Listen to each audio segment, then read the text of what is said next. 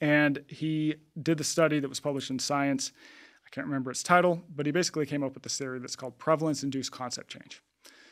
So what they did in this study is they took a group of people. There was like 3 different phases of the study, but I'm going to talk about 2 of them because I think they're most relatable. What they did is they took a group of 800 different people in the first study, I can't remember how many people, but they had them look at 800 different faces in a row. Okay? So they'd look at face after face after face. And these people had to deem whether these faces were threatening or non-threatening.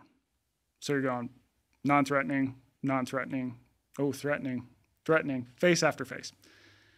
Now, at the 200th face, what they did is they started showing these people fewer threatening faces. Okay, so successively fewer. The second study they did, it was a similar setup, but they used research proposals, and these people had to deem whether these research proposals were ethical or unethical.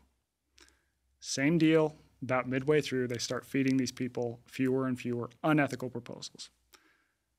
Now, these 2 scenarios, they should be pretty black or white, right? Either you look at a face and it either threatens you or it does not threaten you. You read a research proposal and it either crosses this like moral line you have in the sand or it doesn't cross it. What they found, though, is that people basically see gray.